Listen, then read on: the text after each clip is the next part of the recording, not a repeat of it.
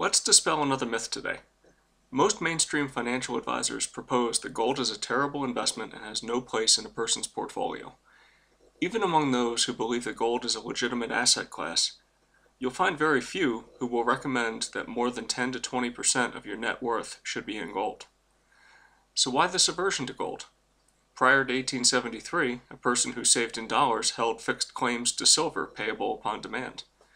Up through 1933, a person who saved in dollars held fixed claims to gold payable on demand.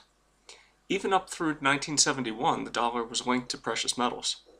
So for most of U.S. history, a person who simply saved in dollars was in effect saving in precious metals. So why would it be considered prudent for most of U.S. history to allocate up to 100% of your wealth in dollars, and thus precious metals? And yet, for the last 45 years, it's considered foolish to devote more than 20% to precious metals. The metals themselves haven't changed. They're still the same as they've ever been. It's the dollar that's changed in its nature over time. So what about the financial experts and their advice? They claim that the metals are just too volatile, and so a portfolio should not contain any more than about 20%, if it holds any at all. Does their advice serve your best interest? As usual, I'd prefer to debate the issue using data rather than rhetoric, so let's dive in and see what the data tells us. A common way that financial experts illustrate the trade-off between risk and return is to show a particular asset class on a chart with the x-axis showing risk and the y-axis showing average return. Typically, the measure of risk is the standard deviation of returns, which is a measure of how predictable returns will be from one year to the next. And typically, it is the variability in yearly returns that is chosen. I don't like this approach. Firstly, 1 year is too short a period of time. If a person is going to need to spend from their portfolio a year from now, then they really have no business putting their money into something like stocks or long-term bonds. So I prefer to look at risk from the standpoint of what can be expected to happen over time periods of 5 years or longer. Another objection I have to using variability of returns as a measure of risk is that most investors wouldn't treat the possibility of an abnormally high return on investment as being risky. So what I prefer to do is characterize risk as the worst expected loss.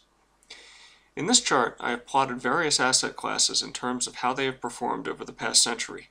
I've included 1-year fixed income, large U.S. stocks, small U.S. value stocks, and international value stocks. I've also included gold, the investment industry's least favorite asset class. The x-axis represents the worst total return an investor would have seen if he or she held the asset class for 5 years at a time over the past century. Note that I'm basing returns in dollars, and I'm not adjusting for inflation. But that's okay, because the point I will make in this video doesn't require that such an adjustment be made. So we can see that there was a point in time where an investor in large U.S. stocks would have lost half of his or her portfolio as measured in dollars over a 5-year period of time. The holder of gold at one time lost 46% of his or her dollar value over the worst 5-year holding period. Even the holder of 1-year treasuries lost some value over the worst 5-year period. Remember, during parts of the Great Depression, short-term treasury yields were actually negative.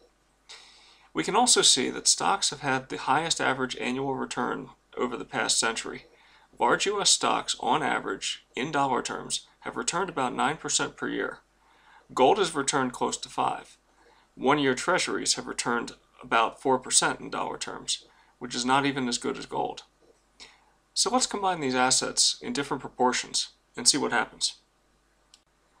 Typically what financial experts do when they show the risk and return of various asset allocations is they vary the percentage of a risky but high-returning asset class such as stocks and the percentage of a low-risk asset such as fixed income, which acts as the bedrock of the portfolio.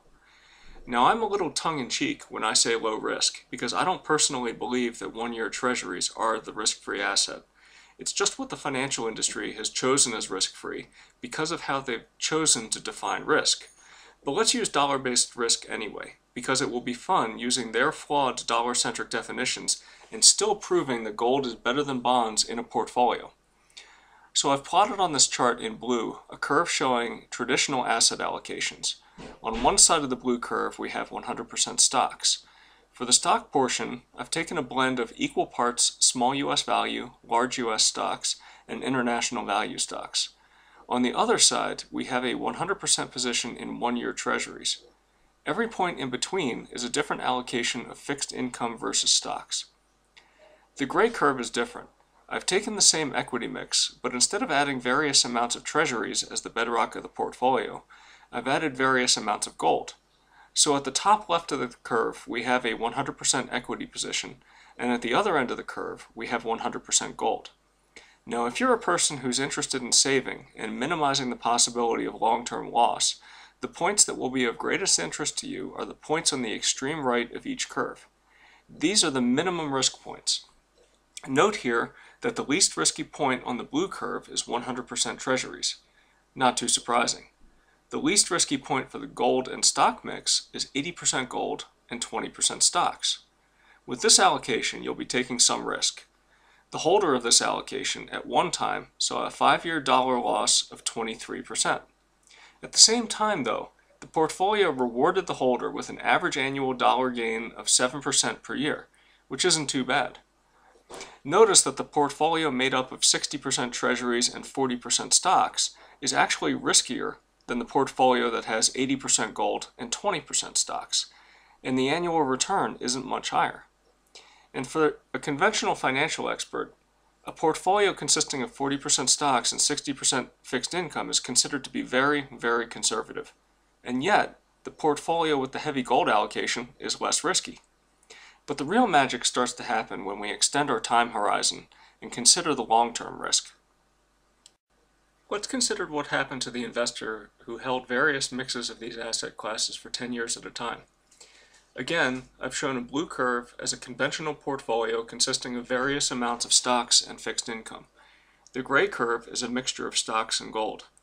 So what's the first thing that jumps off the page at you? If you're a saver and don't like losses, then the first thing that you'll notice is that the highest returning points on the gray curve are to the right of the highest returning points on the blue curve.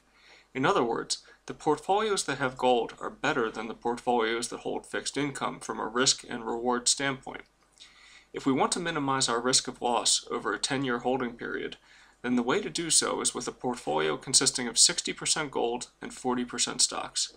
Over the past century, this portfolio has had an average dollar-based rate of return of 8.5% per year, and the worst 10-year performance was a total return of 34%. In other words, a 60% gold and 40% stock portfolio never had a loss over any 10-year period of the past century. To get the same kind of annual returns, the conventional portfolio would need to contain 50% stocks and 50% fixed income. Yet the worst 10-year performance of that portfolio would have been a 12% total return, or 20% less than the gold-based portfolio. Things are starting to get a little fun, huh? Let's see what happens over 20-year stretches of time. Again, our blue curve represents mixes of stocks and fixed income. Our gray curve represents mixes of stocks and gold. What we can see here is that portfolios that contain up to 65% gold performed better on a risk-adjusted return basis than conventional portfolios that contain 50% or less fixed income. Now this is very interesting because most financial planners recommend to retired people that they hold a 50-50 mix of stocks and fixed income in retirement to have a safe portfolio that beats inflation. Many pension funds hold the same allocation. Yet the portfolios that hold a mixture of gold and stocks perform better. They have higher returns and they are safer from the standpoint of protecting against long-term dollar-based losses. But the most interesting thing that we can take away is that the claim that nobody should put more than 20% of their portfolio in gold just doesn't hold water from a historical standpoint. Whether we look at risk in terms of maximum losses over 5 years, 10 years, or 20 years, the data itself suggests that 50 to 80% gold is the best bet. It's the stock portion that should be smaller than the gold portion. The data also tells us that from the standpoint of risk-adjusted returns, gold is a better asset than fixed income.